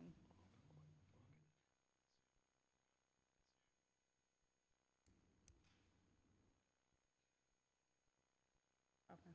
So we actually have spoken with some members of DOT, and they have agreed to come out after if the rezoning is approved, to do a site visit and to recommend some mitigation measures for the traffic in this area. Okay, so there has been some conversation with DOT? Yes. Yes? Okay. What are the expected commercial uses at the development site number 2? It is proposed to, actually, the restaurant that's located across the street is proposed to be located within our development site too. Okay. Yes. So it's going to be a restaurant? A restaurant, yes. And can you provide a unit mix and the affordability you expect to be included in the building? Currently, we are working on a unit distribution for both buildings, but we will have a mix of studios, 1 bedrooms and 2 bedrooms. Okay. And last question, for development site number 1, how do you plan to ensure that the windows of the building on the south side of the project site will have access to light and air?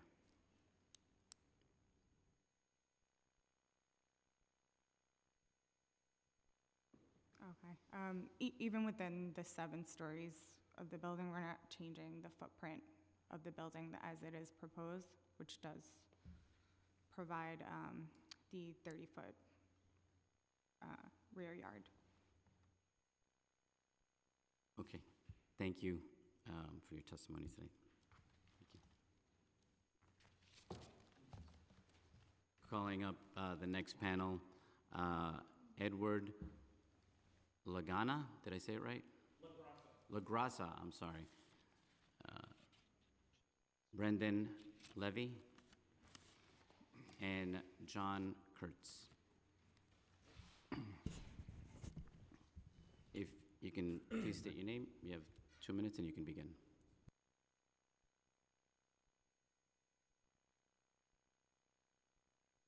If you can push the button. Oh. There you go. Is it on? Okay. I'm a member of Community Board 11's Landmark Committee. I'm a trustee of the Douglaston and Little Neck Historical Society, and I have been so for about 20 years. I am not representing them. I am representing the community. I'm an active member in Douglaston. I'm also an adjunct professor at NYU's Graduate School of Real Estate. I'm active in the ULI, both nationally and locally. The proposed building that is being planned at the intersection of Douglaston Parkway and Northern Boulevard incorporates sound planning principles. It is focused on senior citizens. It is near public transportation. It is mid-rise, and it is contextual in keeping with the scale of the adjacent apartment buildings. It provides parking for local residents and small retailers, and I feel that is aesthetically pleasing. I've seen the drawings for the larger project and is the kind of development that will be good for the community, both on a need and an aesthetic basis. This is important to me as an active member of the community, an architect, and one interested in good design and preservation.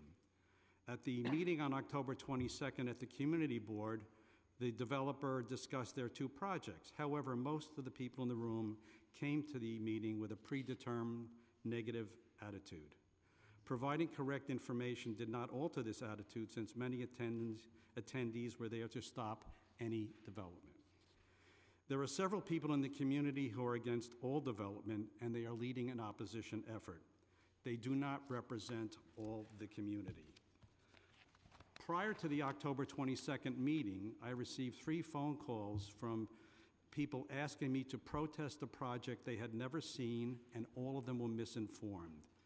They did not want to be confused by facts, and they were all NIMBYism protests. Since October 22nd meeting, several people have quietly expressed support for the rezoning, but they were afraid to talk. I'm not afraid to support sound land use and development. Thank you. Thank you. Good morning. Brendan Levy with the Queen's Chamber. Is this on? Can you hear me now? Brendan Levy, Queens Chamber of Commerce, on behalf of the President and CEO, Tom Gretsch. I'm going to read a letter that Tom Gretsch signed. We are in support of the project for the Douglaston Parkway Northern Boulevard rezoning, Block 8092, tax lots 5 and 39, portions of lots 205, 25, 28, and 33, known as the rezoning area. Letters addressed to Councilmember Vallone. I write in support of the proposal to change the rezoning area from R12 to an R6A zoning district.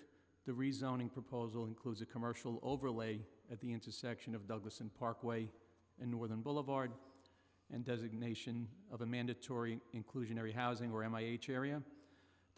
The proposed rezoning will allow the development of 2 buildings.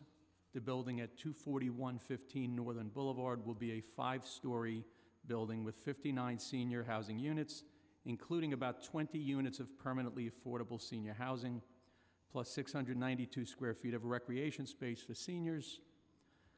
There would also be a recreation space for ancillary services. There will be, as noted earlier, 89 attended parking spaces, and the owner is committed that excess spaces that are underutilized will be available to the local community when shopping in the local commercial district. The second building at 4380 Douglaston Parkway will be an 8-story apartment building with 24 dwelling units, about 14 of which will be permanently affordable for seniors through the MIH program.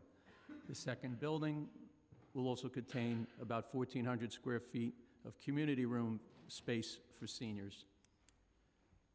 All of the residential units within the 2 buildings will be marketed to seniors aged 55 and older.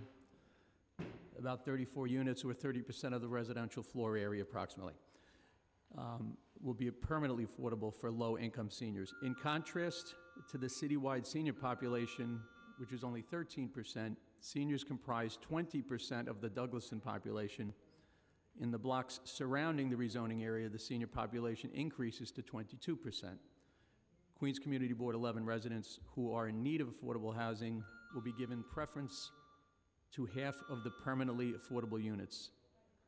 The applicant has also committed to working with local nonprofit organization, HANIC, who spoke earlier, to provide quality. Thank you for your testimony. Thank you. We have 2 minutes. Thank you. Anyway, the chamber is in support. Thank you. Thank you. There's a great need for senior housing. Thank you very much. Thank you. Good morning. My name is John Kurtz. I will be reading 2 letters, of whom are from the Community Board 11 and local residents of Douglaston, Queens. First will be from George Mahaltis. Dear New York City Council, I'm a local resident and I support the proposed ULURP and redevelopment of 241-15 Northern Boulevard and 43-80 Douglaston Parkway. The proposed development will improve the appearance of 2 unused sites that are currently an eyesore and have been for years. Additionally, the proposed buildings will fit in well contextually with adjacent buildings. Most importantly, the Northeast Queens community, especially in Douglaston, Little Neck, and the Bayside area, have an acute lack of affordable senior housing and services. I'm glad to hear that all the residential units will be marketed to seniors aged 55 and older, including a significant number of affordable units. It is for these reasons that I support this proposal. Sincerely, George Mahaltis. The next letter will be from Elias Filas. Good morning. My name is Elias Filas. I live in Douglaston, Queens, and I'm currently a member of Community Board 11. I support this rezoning application because I would like to see the 2 lots on Douglaston Parkway put to productive use. There are many older residents in the Douglaston area looking to relocate to smaller and more efficient and modern-looking apartments like the ones being proposed. I think the design of the new buildings fit in well with the neighborhood and would benefit the community by adding the much-needed senior housing. Thank you. Thank you. I'm now going to call up the next panel, Zamir Khan, Kelly Fernandez. Excuse me if I mispronounce it. Is it Sophia? How do you say your last name? Thank you. I just didn't want to butcher that one. I'm so sorry. We may begin. Just please state your name and you can start. I guess Just push the button. I'll begin. I wasn't sure. I was going to do the ladies first, but it's okay. Good morning, Chair Moya and members of the subcommittee. My name is Zamir Khan. I work as a doorman in the Upper East Side of Manhattan. I've been a member of 32BJ for the past 9 years. I'm here today speaking on behalf of my union, not only as a member, but also as a lifelong resident of Queens, to express our support for the Douglaston Parkway rezoning. As you know, 32BJ is the largest property service union in the country. We represent 80,000 building service workers here in New York City who clean and maintain buildings like the two being proposed today. 241-15 Northern LLC and North Shore Realty Group have committed to provide prevailing wage jobs for building service workers when their buildings open. These are family-sustaining jobs that would allow workers to support their families and continue to live in Queens. 32BJ SEIU also fully supports affordable housing for seniors. We see this project as an important investment in creating an equitable and inclusive community in Little Neck, and we urge you to approve it. Thank you for your time, and thank you for having us this morning.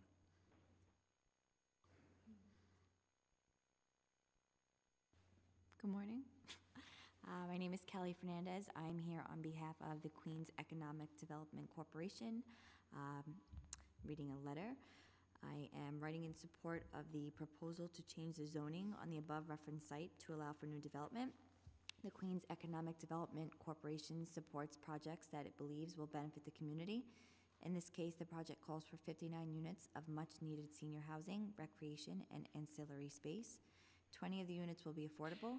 This is important as there are many deserving seniors in the community. Additionally, the local nonprofit designated to administer the senior housing and programming is well respected and has a great deal of experience in the borough.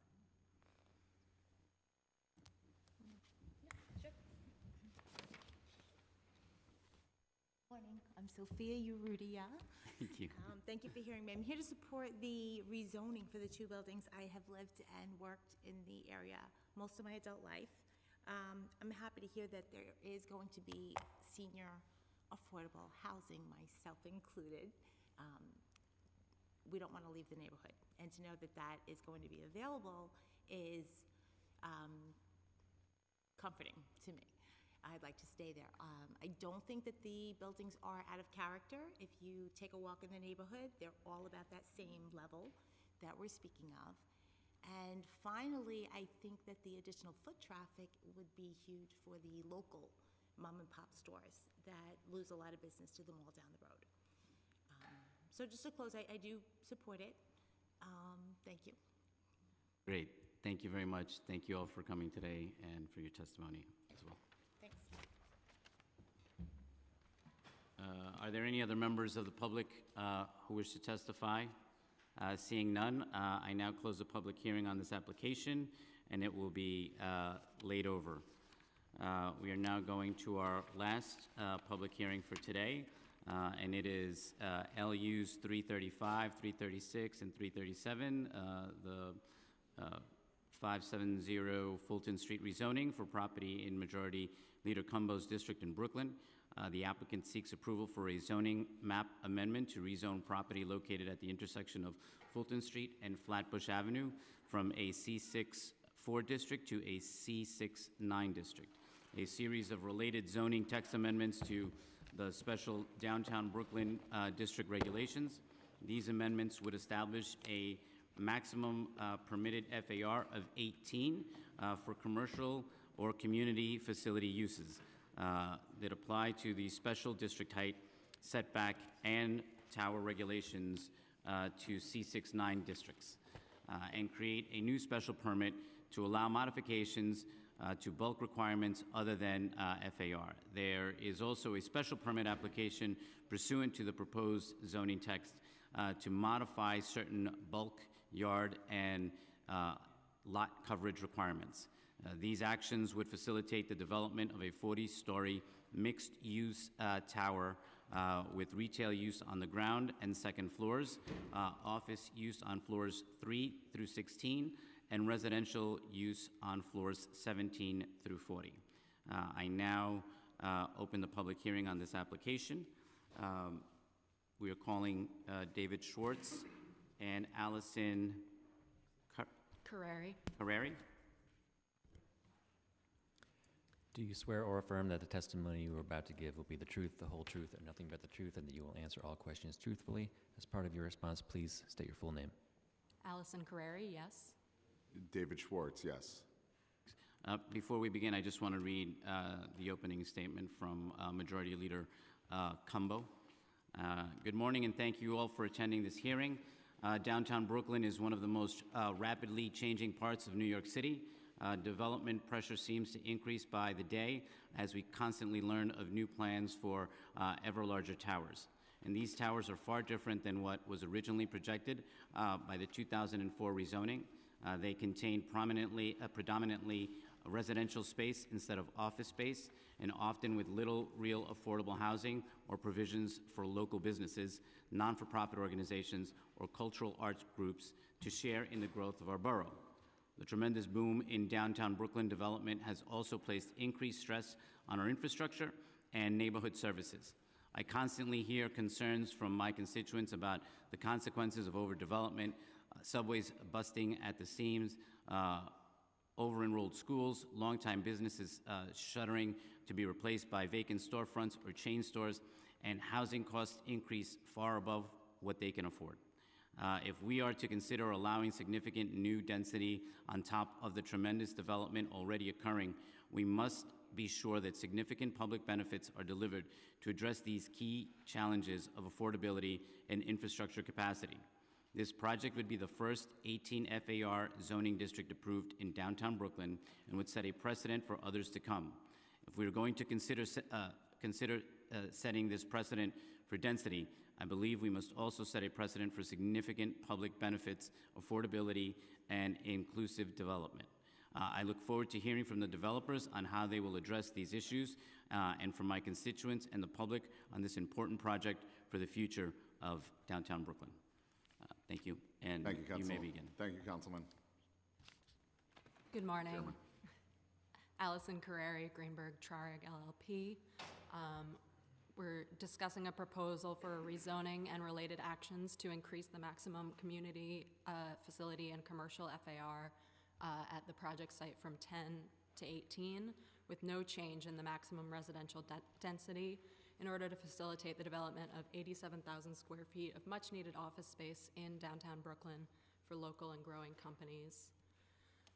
The project site is in the special downtown Brooklyn district at the intersection of Fulton Street and Flatbush Avenue in an existing C64 zoning district and fully surrounded by the C64 and a C6 4.5 zoning district, which are high-density mixed-use districts.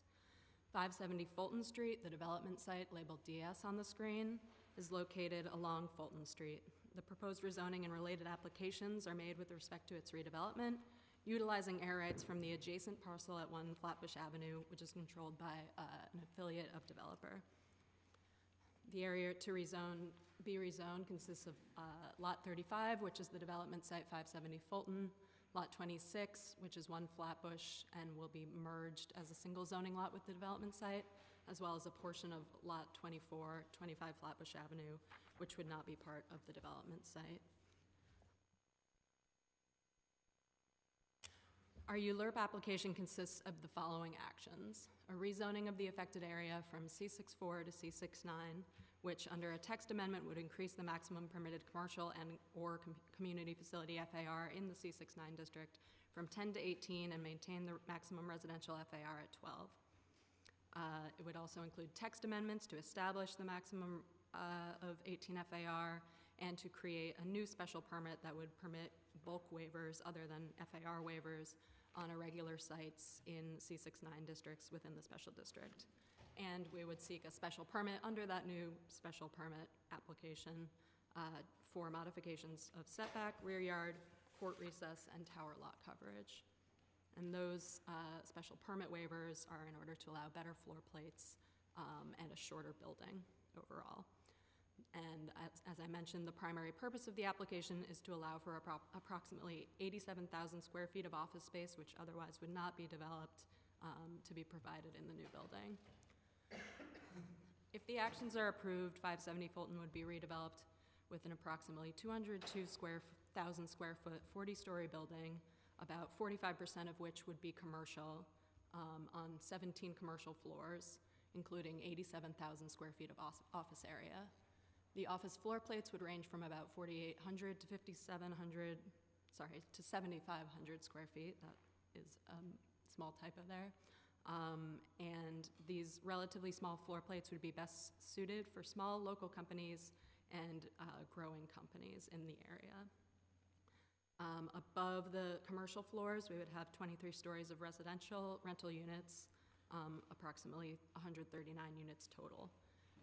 Because no residential density increase is associated with these actions, the project isn't subject to MIH, but the developer is providing 25 to 30% of the units as affordable units under the Affordable New York program, and a portion of those units would also be permanently affordable in order to increase the residential FAR from 10 to 12 under the voluntary inclusionary program in the R10 districts. This shows a section and rendering of the building. You can see the proportion of office to residential space. The base of the building, which all would be commercial, would rise 10 stories before a 10-foot setback from Fulton Street, above which 7 more stories of office use would be provided, and above that, 23 stories of residential. Above the base, we would also set back from the side lot line with the adjacent tower successive 10-feet segments.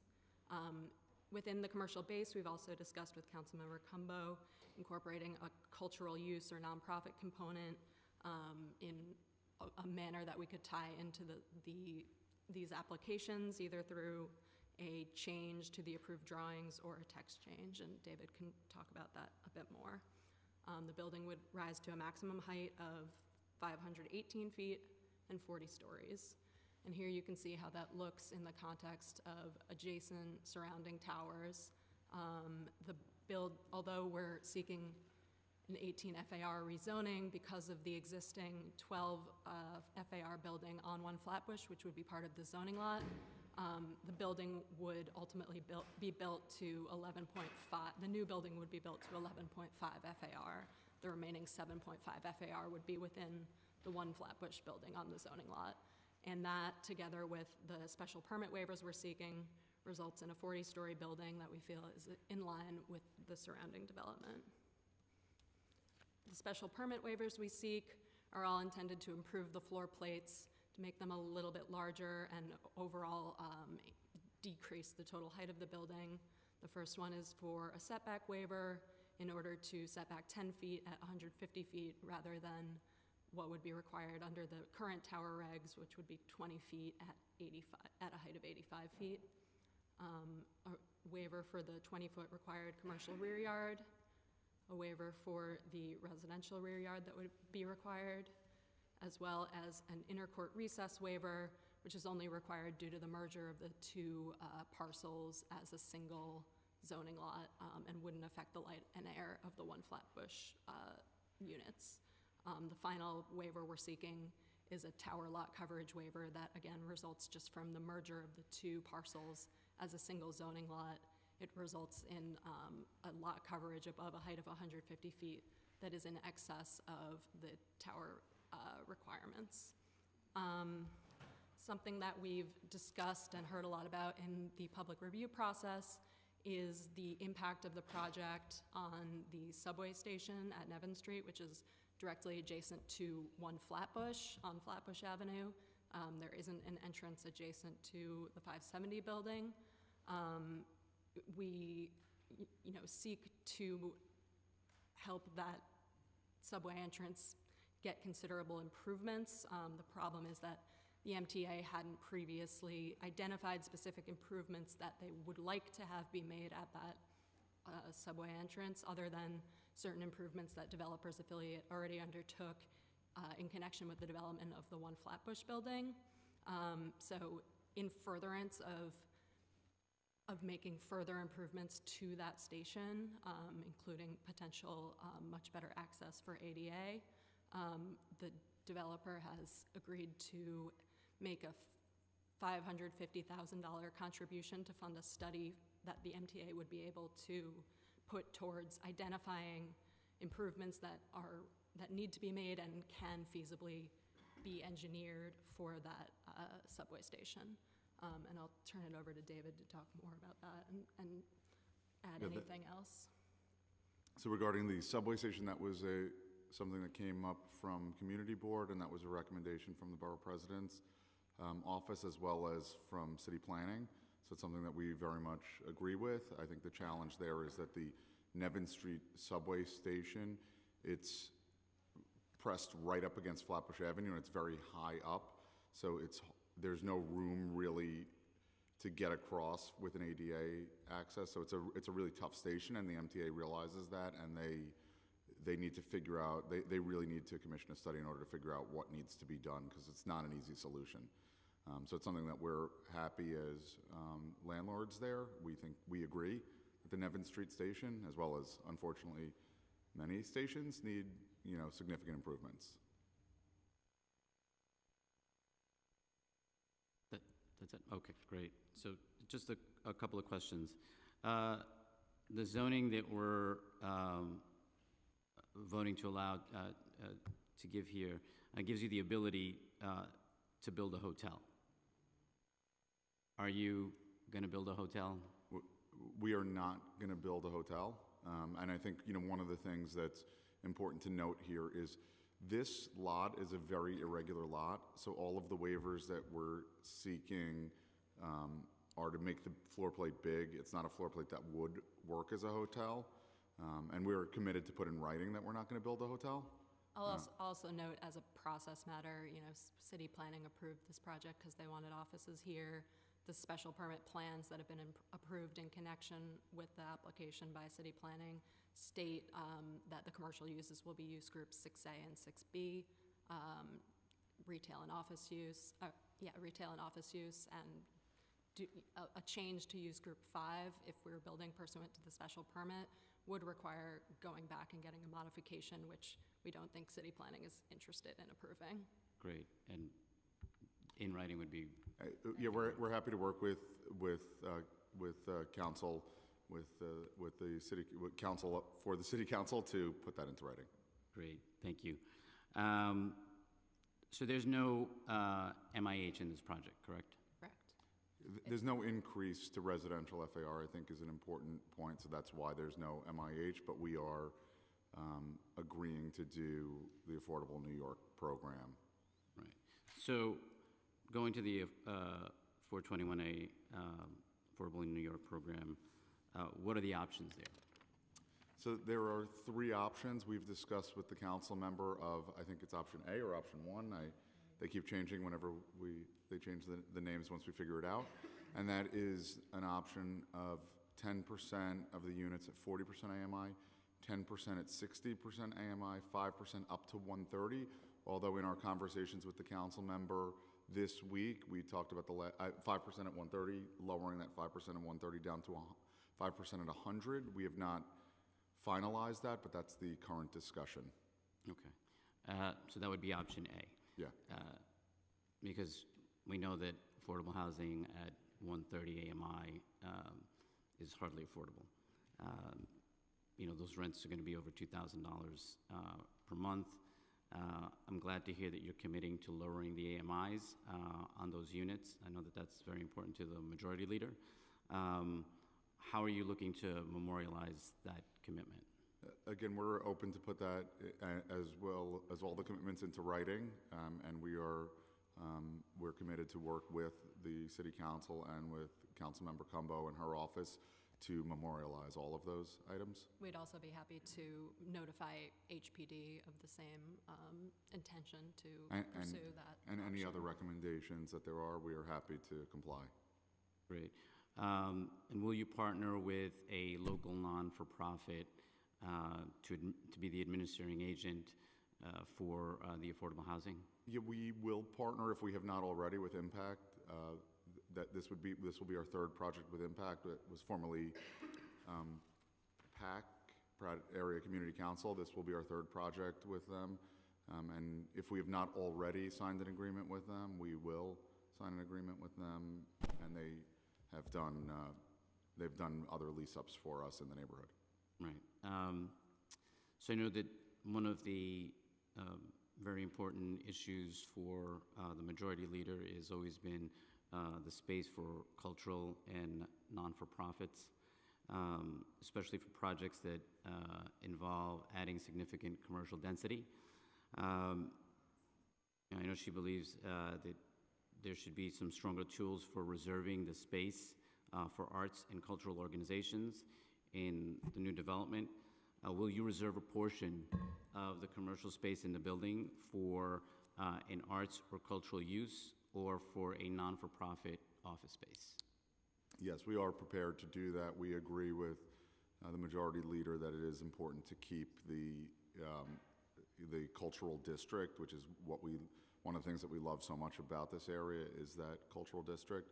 So we are in discussions with Councilmember Cumbo and her office as to exactly what that means, but we are committed to having space for cultural and/or nonprofits.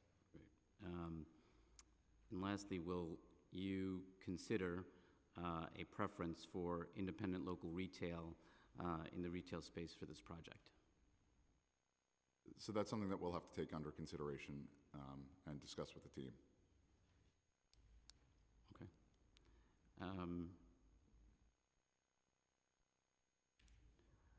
One second.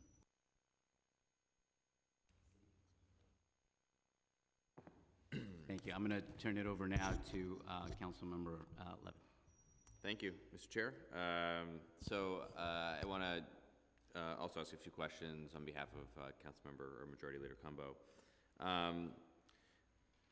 Just following up on the commercial affordability or not-for-profit cultural space, would you work with us to pursue potential options to require that happen in the zoning?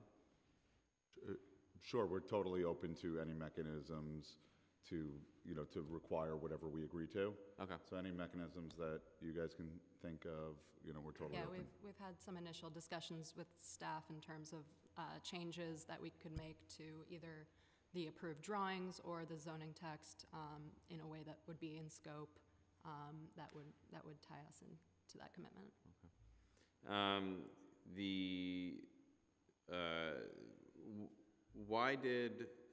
Do you know why the One Flatbush building received a waiver for the requirement to build new subway stairs? That was One Flatbush was your development? Yeah. So the MTA didn't want to put the subway stairs into the building. They actually wanted to keep the subway entrance adjacent, where it is right now, right at Flatbush Avenue. Mm-hmm. So that was sort of an older view where they, at one point in time, they were, I think in like the 90s, I think they were moving a lot of subway stations inside buildings. Yeah. They decided they didn't want to do that. So that was at the MTA's discretion. And it was very related to the engineering challenges that David described earlier, which relate to, instead of being able to go down one set of stairs to the subway platform, the only way to keep the platform in its current location would be to tunnel underneath the stairs and build stairways back There up, are two subway tunnels that come alone wouldn't really so improve on Fulton ADA Street and issues. Flatbush Avenue, so they both come like this. And the 4-5 on Flatbush Avenue is actually like touching our building. So when we excavated at One Flatbush, it's actually touching the building, so it's so close. So it's a very and it's also the train kind of turns when it comes in there. It's a challenging station for them. Okay. Can you, in light of this tragedy that happened this week of the young mother who died falling down the stairs at a subway station in Manhattan, I think that there's an increased focus on ADA or accessibility at our subway stations. Can you describe the agreement with city planning and the MTA to advance ADA access at the Nevin Street station? Sure. The agreement that has been put in writing to the chair of the City Planning Commission is that the developer will make a $550,000 contribution to the MTA to fund the MTA's study of improvements that can be made to the Nevin Street station, particularly with respect to ADA access. There's no kind of current scope of what that will entail, other than, that they're going to look at. That's a commitment made by your team. Yes. Yeah, and that was something, that kind of came out of conversations with the borough president where, the conversations that he and his staff had was that there's going to still be a lot of development, specifically at this intersection, if you look around. And the problem is that if you ask the MTA today what they need, they don't know yet because they need to do that study. Yeah. So really the idea was they that should, at this point. That's, yeah. I won't get into that. I think, I don't disagree with you. Yeah. But, I think that we want to have some definitive, so this way that they can have some definitive needs as downtown Brooklyn continues to develop. And for us, we totally agree. And we agree with you, and it is a tragedy, and we agree with everything that you and your colleagues have said, that there needs to be, quite a few fixes to the MTA, and, this station is certainly one of them that we want to see, continue to be fixed. Yeah, So and the hope being that the improvements identified in connection with that study could ultimately be tied in with future applications. Yeah, this station is a dismal station. There's a staff member here at the council that reminds me every couple of weeks that there's. I take the train from there. I mean, it's a tough station. It's a bad station. Yeah. Falling, chipping, peeling paint, and And there are just a lot of challenges. There's a lot of infrastructure underneath that station also. So it's very neglected by the MTA. Very neglected. Agreed. Public art at Fox Square. Can you, because it's an important location in terms of gateway to downtown Brooklyn. Will you commit to working with local arts organizations on public art at Fox Square? Absolutely. I mean, we would love to do that. And actually, we've had some conversation with Downtown Brooklyn Partnership. They have some really amazing ideas, so we would love to work with them, other groups, local artists. It's something that's near and dear to our heart. We love it. It's something that the council member has been mentioning to us for years as this project's been going on, so we'd be committed to do that. Sustainability and resiliency. What are those measures proposed or contemplated for this project? So we did submit that to the borough president. We could submit that. I don't know offhand, but we're happy to submit. We had done a write-up on all the sustainability features from the architect, so we're happy to submit that. Certainly we'd encourage green roofs, solar roofs, green solar, the combinations, or, Yeah, we agree on sustainability, and we can submit to whoever at the council what we plan to do there. Right, passive house or net zero, anything like that would be well received here. And lastly, regard to building service workers, is there a commitment to good jobs, since there's going to be a commercial component is here as well? So. Yes, we have an agreement with 32BJ. Okay. And they, I believe, are here to testify, but we already have an agreement with them for 570 Fulton as well as 1 Flatbush. Okay. And then, do you have a plan in place for local hiring and NWB participation? Yes, we will. We've already, we have an agreement with Team Brown Consulting, and we will continue to do local hiring. Good, how are you? And we have a commitment to continue to do that, and we do that on all of our projects. Okay. Thank you. That's all for me. Thank you, Mr. Chair. Thank you. Thank you. Thank you very much for your testimony today. I'm going to now call the next panel. Cassandra Carrillo. May you?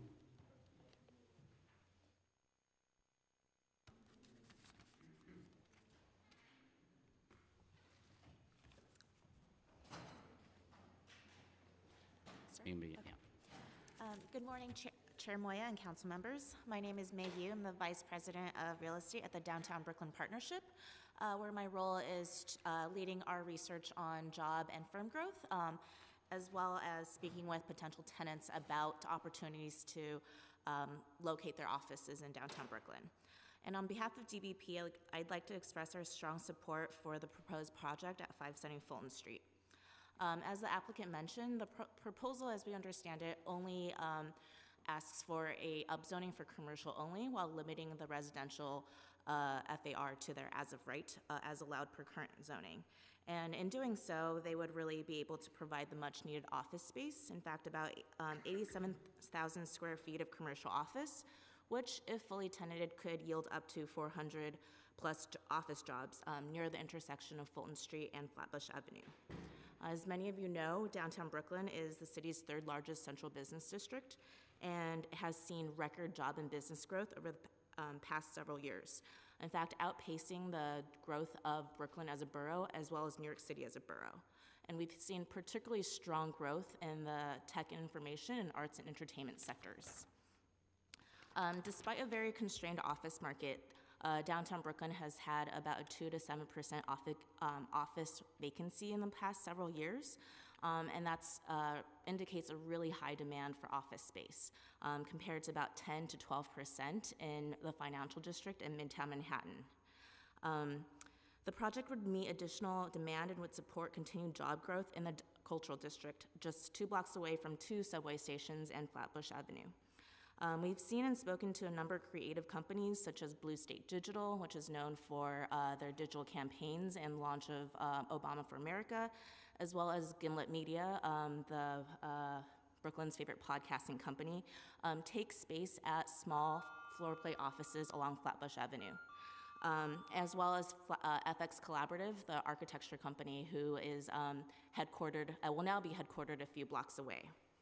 Again, 570 Fulton's small floor plate offices catering specifically to small businesses and entrepreneurs would help to spur job growth in the area, and is something we extremely support. Just additionally, Downtown Brooklyn Partnership helps to maintain Fox Square as part of our bid services and Plaza program with DOT, and we have been working with local arts organizations such as BRIC, BAM, and as part of Department of Cultural Affairs City Canvas program to look at additional arts installations in the area. And we're happy to work with Slate and with landlords of 570 Fulton to make sure that that's incorporated there. Thank you. Thank you. Good morning, Chair Moya. My name is Cassie Carrillo, and I work for 32BJ. I'm speaking today on behalf of my union to express our support for the proposed project at 570 Fulton. 32BJ also represents over 700 workers who live in District 35. It's our estimation that when open, this building will be staffed by about 6 building service workers. 570 Fulton LLC, an affiliate of Slate, has committed that these jobs will be good jobs with family-sustaining wages. These are the types of jobs that give New Yorkers dignity and access to mobility. 32BJ and Slate have been building a strong relationship throughout their portfolio, and we are confident that they will be a responsible employer at this site. We urge you to approve this project. Thank you. Thank you. Thank you for your testimony today. Are there any other members of the public who wish to testify? If you fill out a slip with the Sergeant at Arms. No. You have to fill out a speaker slip with the Sergeant at Arms.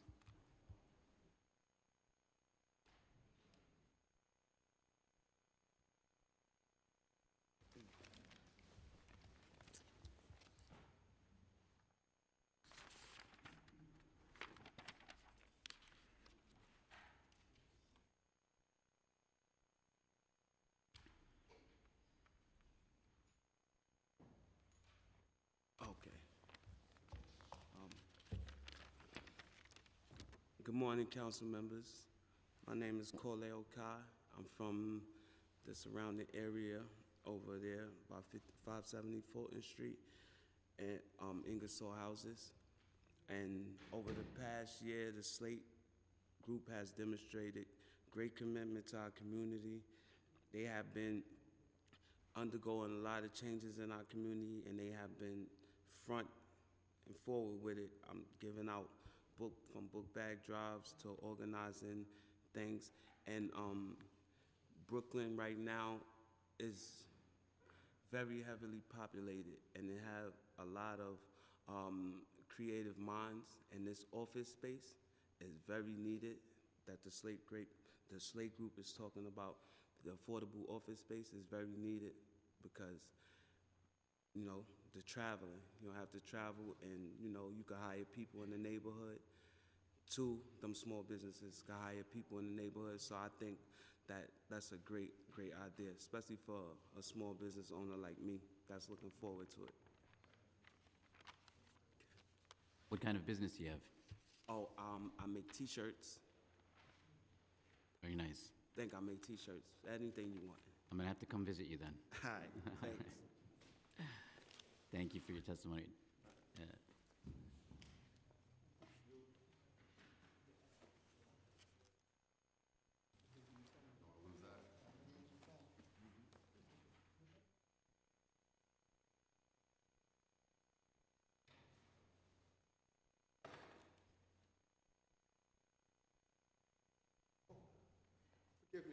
Oh, it's okay. I will fill this out when I'm Yeah, finished. It's okay. just How you state, doing? you could just state your name and then you can Ali begin. Carrington. Okay, I live in the district, and I'm just really here to just hopefully you guys can pass the project so that we can get jobs and housing for the area. Much needed, you know, and we can continue to be a part of the change in downtown Brooklyn. That's great. Thank you. You want to ask me anything? No, I think we're good. Thank you very much. Thank you. Do you have anybody else? Anyone else from?